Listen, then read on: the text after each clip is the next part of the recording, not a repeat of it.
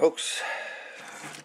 It's now Sunday morning, December 26th, 7:30 a.m. in the morning, and I'm up messing around with stuff. I took a bunch of time off work over Christmas, took 10 days off, and the first project of the Christmas break is this little critter.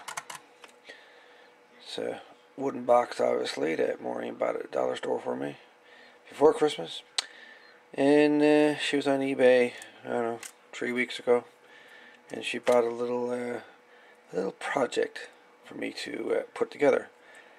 And first I was going to stick it inside of this big old humongous thing, power supply, but I decided against that. And so what I ended up doing afterwards, I decided to build it inside this wooden box. And the project that the kit that she bought is a 15 watt stereo amplifier off eBay. And I decided to build it into this here wooden box. So we got a couple RCA jacks for output, got a volume control on the input, a couple RCA jacks for input and power. And seeing the box had a nice little grill on the top, I figured that it'd be great for dissipating heat. And on the inside, right there is the actual audio, or the stereo amplifier. Turn on the light here so you can see a bit better. There's the stereo amplifier kit right there, that square box, or square circuit board, with a TDA7297. And had a big old heat sink. Well, it's not big, but it should be plenty enough for this. Heat sink from an old radio. An old, I think it was a Ranger RCI 2950 to be exact, is what this came off of. The radio was toast. So she met her maker. But yeah, so we got the input, which shares a common ground over here. We got two outputs here. They do not share a common ground. They are separated. Of course, we got power coming in here. Volume control, which is on the input side of the amplifier. So might put a fan in this too. Depends how how warm this thing gets. Because I got enough room that I could probably put a fan, mount it right on top of this, no problem. So that's what I may do, depending on how hot this gets. But in the event, there it is.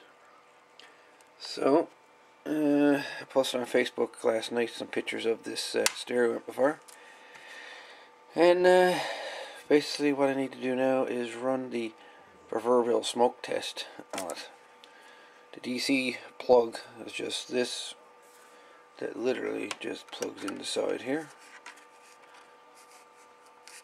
Kind of hard to do it with one hand, but you get the idea. Plugs in there, audio in, audio out.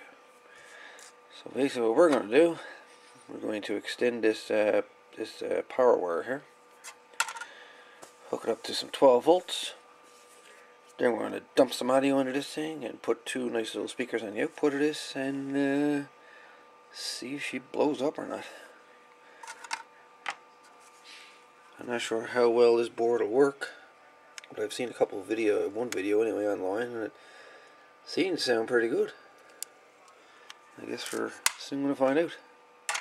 Anyways, I'm going to see a smoke test of the stereo amplifier. By all means, hang tight. We'll be right back. Well, boys, tried the audio amplifier.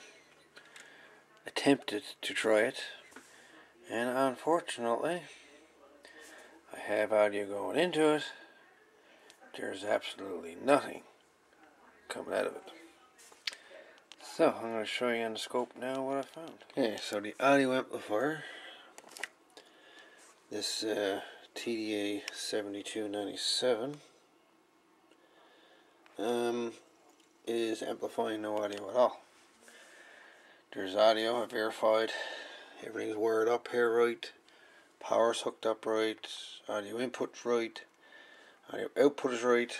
I got a couple 8 ohm 50 watt speakers here. More than enough for this amp. And basically I got audio running on my from my Radio Shack TRC 485 that belonged to my buddy Chris via 1CBW. But this is the audio from it going in the amplifier, as you can see.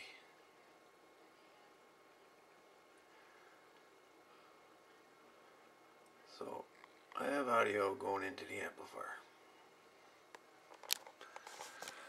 and I confirmed it on the pins on this side, on the plug, and I've also had the board out and probed the pins of the amplifier to the IC. The audio is getting to this IC, but it's not coming out of the IC. So I'm just going to move around my scope probes here, and I'll show you what I found on the output side of the IC. These my probes are on this side. I'm running off on the white wire, white plug. And this is all it's there. I can adjust my volume going into the amplifier. Makes no difference whatsoever. I can even turn off the amplifier and still make no difference.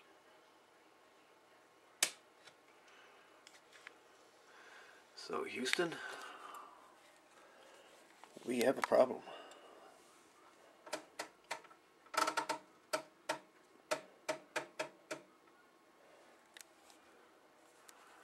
Just by adjusting the time and division, we can slow this down or speed it up.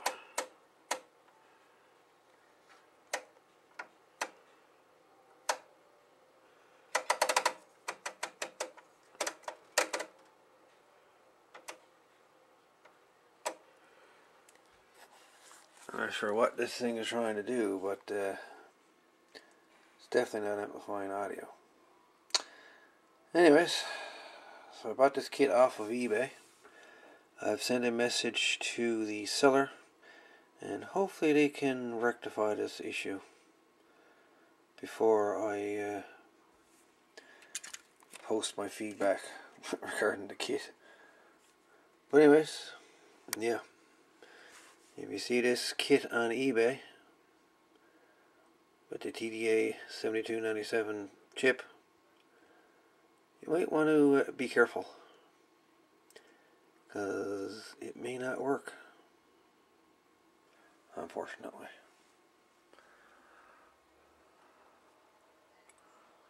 That sucks. Oh well, spent all that time last night. Spent about 2 hours, 3 hours assembling all this, making this box nice and pretty like, only to have this not work. Anyway, this is it, I suppose.